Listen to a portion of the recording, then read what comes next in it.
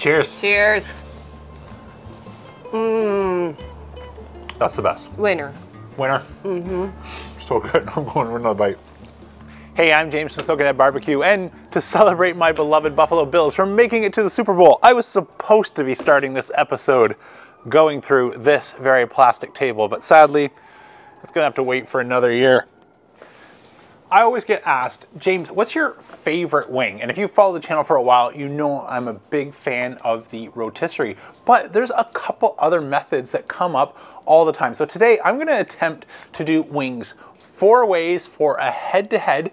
Just me cooking today, so sometimes it's hard to get the timing right, but I'm gonna try and turn out 4 wings at the same time. We're gonna do deep fried, air fried, versus grilled versus the rotisserie. Now, the one thing they're gonna share in common is they're all going to be smoked, and we're gonna try and find out which of these methods helps get us the crispiest skin at the end of the day. Speaking of crispy skin, if you have the time, a great way to improve your crispy skin is to do an overnight dry brine. But if you're doing something the same day, like I'm gonna do for these wings, you can follow this method. And so the method I like to do for a same day wing is start with a buttermilk wet salt brine. So for me, I'm going to use 2 liters of buttermilk, add in a 1/2 cup of Diamond Crystal kosher salt, mix those together and leave them in the refrigerator for about anywhere from 2 to 4 hours. For my timing today, 2.5 hours is going to work. And after that 2.5 hours, I want to rinse off this buttermilk. If there's one thing that does not go together, it's wet, soggy, as well as crispy skin. These two never work out. So we want to get as much of that buttermilk off by rinsing them off with cold, ice cold water in the sink, patting them dry with paper towel before we apply our dry rub, and then get that in the refrigerator for another couple hours until we are ready to cook wings for dinner to help make sure that we get the crispiest possible result. So the 4 methods, I'm gonna smoke everything that I can on one grill to keep things consistent. So I'm gonna do an indirect setup on my Kamado Joe Big Joe Series 3 using my heat deflector plates and a couple of pieces of smoking wood to help smoke our wings. And then we're gonna split those into 3 different categories. One will go in the air fryer, one will go in the deep fryer, the other one we will finish over sort of high heat direct grilling on the Joe Jr. And then one of my personal favorite methods, the rotisserie, we're gonna cook start to finish using the rotisserie. Now that you know all about the wings, let me take you back a little bit earlier. We prepped our wings as well as prep our fires, and when you rejoin me a little bit later on, we'll be ready to dive in for our taste test. Okay, as you can see, we've got our wings dried off and ready to go. So as amazing as buttermilk is at tenderizing and using it as a wet brine with our salt added, it is the enemy of crispy skin. Anything we want crispy, we want dry going into the smoker. So to help get these ready, I just ran them under some ice cold water to help rinse off that buttermilk, put them on paper towel, and did the best job that I could to remove any excess moisture. Now the game plan is to add our rub. So we were total just about 2.5 hours in the buttermilk out of our maximum of 4. You could go the entire 4 if you wanted, but I'm gonna opt to try and get a little bit of a dry brine and let these sit in the refrigerator for that last 1.5 to 2 hours so that our skin is even drier. For our homemade rub, we're just gonna start with an empty container, and I'm gonna use the measurement in my pepper cannon as the official measuring device here, but this is 2 tablespoons. So if we were to fill up to the line, it is just about 2 tablespoons. So if you're following along, I say a full cap, that's 2 tablespoons, half cap, 1 tablespoon. I'll take it fast forward while I get some fresh cracked black pepper. Into our container, going to go for equal part salt. Now this is, as I mentioned earlier, Diamond Crystal kosher salt, which is the least salty in terms of sodium density per gram out of any salt. So if you were using something like refined table salt, you would not want to be doing a wet brine, a dry brine, as well as adding a dry rub. But since we were only 2.5 hours in the wet brine, we can get away with a little bit extra salt, especially a lower sodium salt like our Diamond Crystal kosher salt. So in we go, half and half salt and pepper so far. Do 1 full cap, 2 tablespoons of garlic, a half cap, 1 tablespoon of onion powder, the remaining tablespoon of paprika, and about 1/4 tablespoon to maximum 1/2 tablespoon of cayenne pepper. You can see all our layers there. Let's mix this up really well. And I'm just gonna dust this on and then back in the refrigerator for another 1.5 hours. Okay, our wings, even after that short little time in a dry brine in the refrigerator, are starting to look like they're drying out pretty nicely on the outside. So that refrigerator along with salt is definitely doing its trick. So I've broken our wings into 4 equal piles so that we can keep track of our flats and drums for each cook. 3 of these groups are going to be cooking together on my Big Joe Series 3. This is just to neutralize the variables. So I'm going to be doing more of a hot smoke in the 375 to 400 degrees Fahrenheit. That's to help render some of the skin, get some good clean smoke. If we were to go much lower, we would be subject to potentially getting rubbery skin. And so then the life for these two will be going into different frying. So one will be in our shallow wok fry for a deep fry. The other one will be going into the air fryer. And the third set will be being grilled on the Joe Jr. So I've also cleaned that out and lit that using the same technique as I shared before with the Grill Blazer grill gun. And the last set here, this is the only one cooking a little bit differently. This will be on the rotisserie behind me. And so again, clean that out, empty the ash can, put 1 piece of smoking wood and underneath the coal, cover it up with some Fogo, lit it, and we're now running along at 300 degrees Fahrenheit, which we will tumble for the first little bit, and then open the vents all the way up, let the flames fly to finish these off. So I've got my basket ready. Let's transfer these over. Since we're broken into a couple groups, we're not taking much space. The Kamado Joe basket can fit about an entire 6 pounds, no problem. Whereas my Napoleon basket is got comfortable sort of the 4.7 to 5 pounds from Costco. I can take a whole Costco pack, but today this is gonna look like there is ample space. So I'll drop my basket in, drop on the hooks, clip in the basket. Let's go install our rotisserie, get this on. Okay, we're running nice and stable at 300. If you're using like my Big Joe Series 3 with an airlift hinge, you would want to adjust your vents a little bit tighter after we install the rotisserie. But since I'm using the Big Joe Series 1, the weight of the dome itself will give me a good seal and I won't need to make any vent adjustments. Connect our rotisserie, get smoking. Okay, our wings have reached an internal temperature of 120 degrees Fahrenheit. So I'm just going to get them off into the pan so we can start to move to our finishing techniques. Move our X rack up to the top position as we will use that to start heating up our oil. I'm just going to dial the vents down a little bit, let that settle. Okay, drop in our wok. Actually, I might go down to the middle tier just till we see what we get for our oil temps. We want to be about 350, 375. Drop that in. And our canola oil, just enough to cover a couple wings at a time.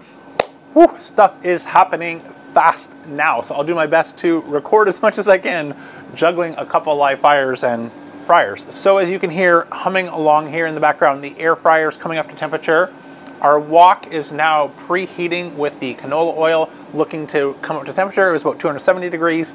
I'm looking for 375 degrees Fahrenheit in our oil for our deep fried wings. Our rotisserie wings, we've moved to the dome open finishing stages so that we can get some crispiness on the skin. And our Joe Jr. is just coming up to about 450 degrees or so for a grilled wing finish. The plan, just to keep things as consistent as possible so there's no difference in sauces. I love making our own, but we're gonna go for the store-bought stuff. I'll get everything off. I've numbered these 1, 2, 3, 4, as well as on the pan so we don't mix anything up, and I'll put it on the screen later on so you can keep track of which is which. Sarah won't know what the numbers mean. You'll have an idea so we can try and see which wing is the ultimate buffalo wing. Okay, let's deep fry our wings.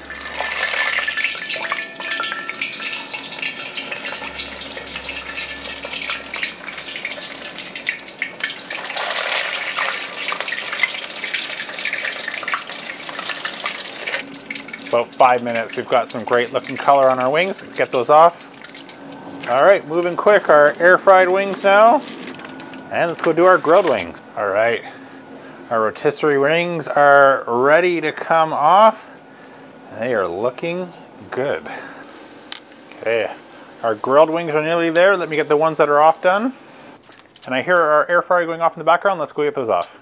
All right, let's toss all of our wings and sauce right here so I know where they're going. Number 2, these are our grilled wings. Next up, number 4, our deep fried wings, our rotisserie wings, and last but not least, number 3, our air fried wings. All right, let me go get Sarah for our blind taste test. All right, I made wings. You ready? Yeah, I'm ready. They look good. I hope you're hungry. I am. All right, let's, so you don't know what's what. There's numbers on here just so I can keep track and they can keep track. But let's start closest to the camera. Okay. And I can't believe I have to eat messy wings on camera. Yeah. That's okay.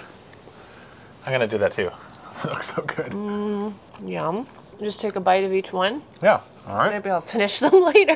No, I don't blame you. Okay. We're going to finish all these later. I had a flat, so I'll do that one again. Your moon number 2? Yeah, I don't know. How am I going to do this? They're all good.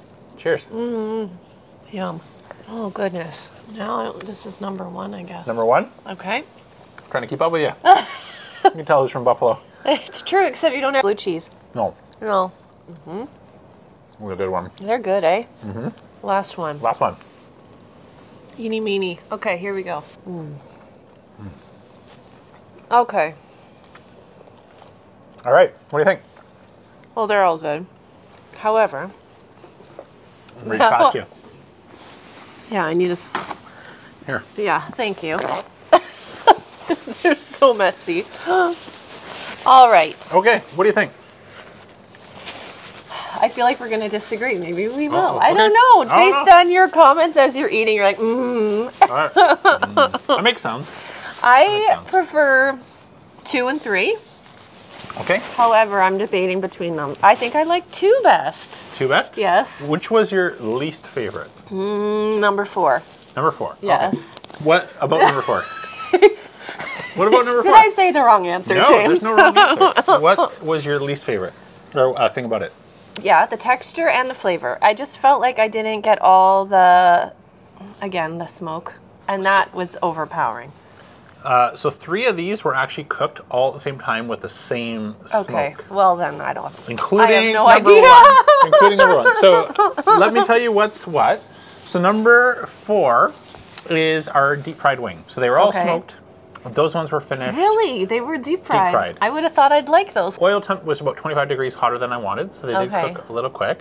But to me, again, they actually mute some of the flavor. Like the spices, for me, weren't. Yeah, the flavor didn't come out, and I get they were a bit crispier, but I liked the chew better on these ones than that one. Yep. Okay. So number 3 was the air fryer.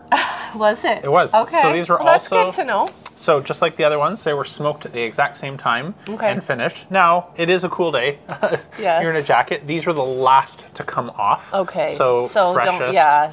And those were first to come off. True. So as much as I'm trying to get everything ready and manage fires safely, including hot oil. Yeah, it's winter. It is winter. And so definitely those were the freshest. Yeah. These were the grilled wings, so finished on the Joe Jr., just straight and simple. So smoked first and then over direct coals for a grilled finish. Okay. And these, which came off second longest, were the rotisserie wings. Okay, okay, interesting. Which ones were your favorite? So I didn't get the best one on here. I got one that looked a little dried out, but I want to actually try a drum. Okay, and I'll try a drum with you. Fly through one more speedy round. Speedy round, all the drums. Though funny that the deep, I thought I'd like deep fried, but you know. Okay. Don't love the deep fried. No, this rotisserie one though, the drum I had was good. Going to grilled? Definitely agree with grilled over deep fried.